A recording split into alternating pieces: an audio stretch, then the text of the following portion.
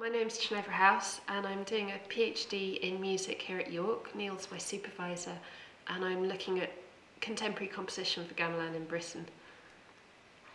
And I'm John Jacobs. I'm also a PhD student here at the moment.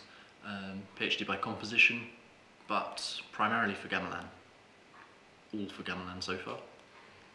How did you both get involved with gamelan in the first place? I think for me, I was very keen to study non-Western music before I went to university. I was going to do a physics degree, but I'd spent my gap year in India and studied some music there, and I thought, right, I'm going to come back to the UK and find an ethnomusicology course and do that. And it was quite late in the summer holidays, and there didn't seem to be that many places that did ethnomusicology, and I thought, oh, York, they have a gamelan. I'm not quite sure how I knew that York had a gamelan. But I came up here and had an interview, and I was lucky enough to get a place. Fewer people had taken up places here. So yeah, I started playing, and my first term I joined the gamelan group. I suppose for me, similarly, really I began when I started as a first year undergraduate here. So probably like quite a lot of people, I'd had a one-off workshop whilst I was a GCSE music student. Our music teacher had correctly judged that quite a few of us would be enthusiastic and took us down to South Bank, and we did a morning's gamelan workshop and then went and watched a matinee of Cats in the afternoon or something. But gamelan was the enjoyable part of the day, really. That and hanging out in Covent Garden as a teenager. So how long have you been playing gamelan now? I arrived as an undergraduate here in '94, so 16 years. It's not always, it's not been intensive learning all the time, so there have been spells of properly studying it, and then other spells of just doing it as a less serious hobby alongside full-time work, and the odd spell where I was not in York and not near a gamelan. So. And how about you? I started in '97, so 14 years, but not consistently at all. So I played for 3 years when I was here, and then another year when I was doing my masters at SOAS. In between that, I was living in Japan and India and in London as well, but not playing. So I've come back to it again since coming back to York in 2009. Yeah. Could you tell us your experience playing gamelan? My experience? Yeah. Do you mean sort of generally how I feel about it? Yeah, or how do you feel about playing gamelan, which group, and maybe if you could tell us also your experience being in Indonesia as well. I suppose I suppose there are various things that I've consistently enjoyed about playing gamelan, which are not isolated to gamelan music, but which probably are connected with particular features of typical rehearsal process, I suppose. So yeah, we were just listening to Neil Sorrell being interviewed a moment ago, and of course he was talking about his experience of enjoying that feeling of knowing what's going on around you, I suppose. And certainly I suppose I had a similar feeling. The point at which I decided I wanted to carry on with gamelan, the point at which I decided I wanted to go to Java, was probably during my third year as an undergraduate, and we'd taken the gamelan on a trip down to Haverfordwest, I think it was. It was an arts festival in southwest Wales, and so we did roughly a week of doing a workshop in a school in the morning, and then doing a concert in the evening, incorporating the school kids who had done a workshop, and so we did a few of those gigs. So lots of carrying instruments around, which is one of those features of playing gamelan, and then a gig in a local arts centre, I think, at the end of the week. And perhaps because of the intensity of playing, because of playing it every day, but perhaps also because I'd just started to reach that particular stage of understanding, similarly, I had that feeling of I was playing an instrument,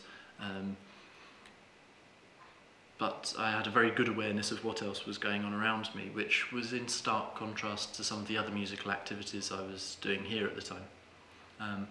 I said not unique to gamelan, perhaps. I'd felt the same thing maybe when I got involved with playing big band music as a teenager, and I think that has a lot in common for me, well, purely from the sort of point of view of experience as a player, not in terms of the way the music works. But I suppose because it was a music that was connected to the music I was listening to, connected to the music that I was learning to play by ear, crucially, it meant that I felt as if I had a good awareness of what was going on in the rest of the ensemble to a much greater extent than some orchestral experiences where I was desperately counting 112 bars rest, and then that's just long enough to get you really anxious about the high entry, and then after playing trumpet, then come in and split the note, and then you've got another 112 bar rest to worry about the next entry and the way that you messed up the previous one. And this is not so typical in gamelan, I would say, where most of the time you're playing your part, and if you go wrong, it's not likely to be the end of the world, as long as most people have a fair awareness of what else is going on. It's all rescuable if you've got that kind of ensemble cohesion. I suppose even before that, maybe part of what had really drawn me in and had made me want to reach that stage of understanding, though, was probably the ways in which it obviously contrasted with music that I already played. I was already interested in composition, and so I suppose, naturally enough, probably like a lot of people who do a bit of composing, it's kind of driven by trying to understand how the music works in some sense, I suppose. I remember as a first year asking an older student where the strong beat was exactly, and getting the response that it doesn't really have a strong beat. And I don't know if I agree with the answer exactly, but at least thinking about that makes you start thinking about what the meaning of strong beat is. It makes you start thinking not just about Indonesian music or specifically Central Javanese music and the way it's structured, but it also makes you ask questions about music you've already learned in a slightly different way.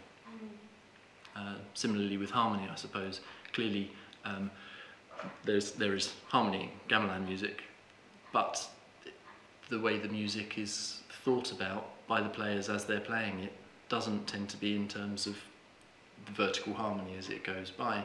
So again, this is an interesting question for me to think about the likely differences in the way a music's going to come about, depending on whether the musicians and composers specifically are thinking about it in terms of the vertical harmony or letting that arise out of melody. Have you ever composed in gamelan? Yes, well, that's what I'm studying now. So that's what my PhD submission will be. But I started not long after I started playing gamelan. So happily, this ensemble is a comfortable one in which to start composing. I know that's important to Neil, I would say, for good educational reasons, as well as the pragmatic need to put together a concert sometimes with not so many expert players around. Yeah. Tell me about the first piece you composed for the Golden Stag. Oh. Well, arranged. Well, okay, yeah, so yeah, my first dabbling wasn't a composition, it was an arrangement.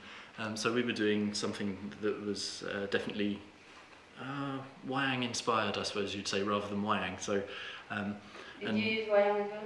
I think there was a bit of puppetry. There were lots of different media in this particular show, and there was one section where there was a battle scene where the narrative was going to be conveyed by having a sort of football-style commentary, two commentators saying what was going on in the battle, and so did an arrangement of the match of the day theme.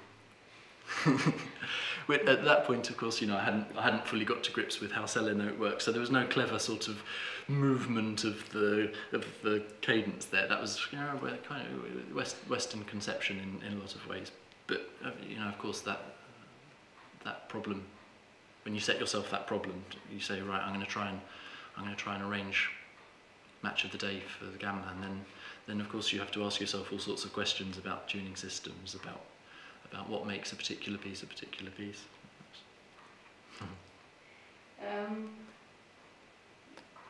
Could you tell us your experience playing gamelan in Indonesia? Yes, well, yeah, so I've had 2 trips to Indonesia. The first of those was on the Dharma Siswa scheme, and that was 98 to 99. So 98, 99. So you composed the music first before you went to Indonesia? That's right, yeah. And then I went back for 6 months, 2005, I think, 2005-06.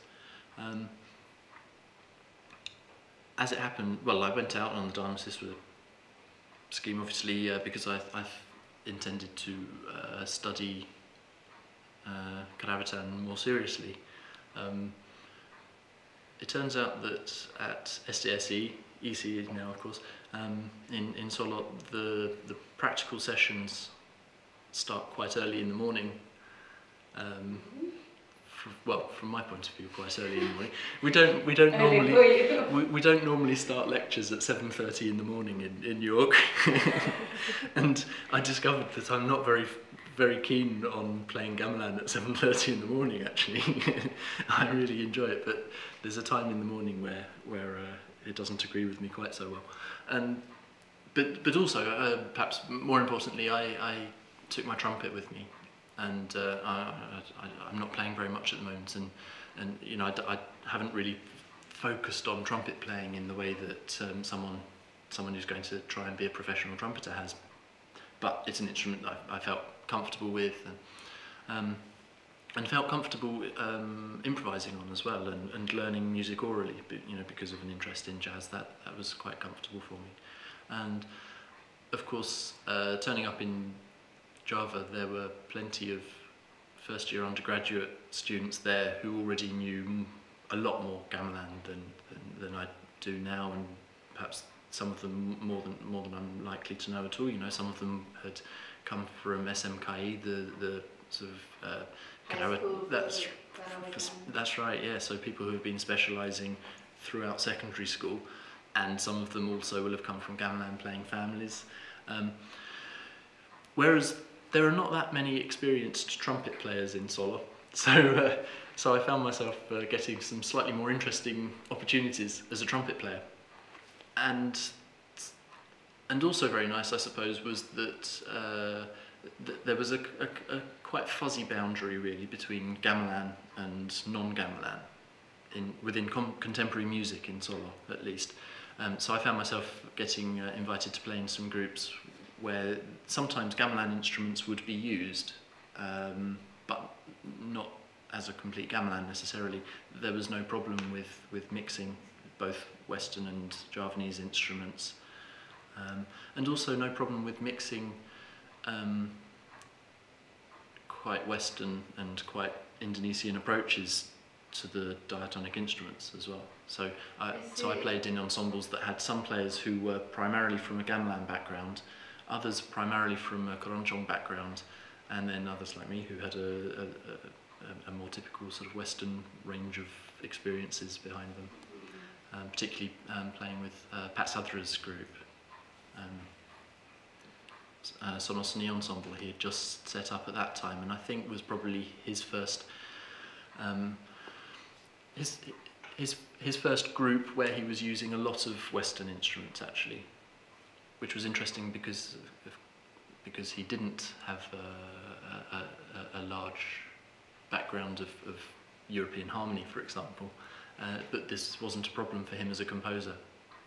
He was quite happy to communicate compositional ideas in a very descriptive way, I suppose, and then he'd just get his players to try things out until there was something that he and the musician enjoyed. So.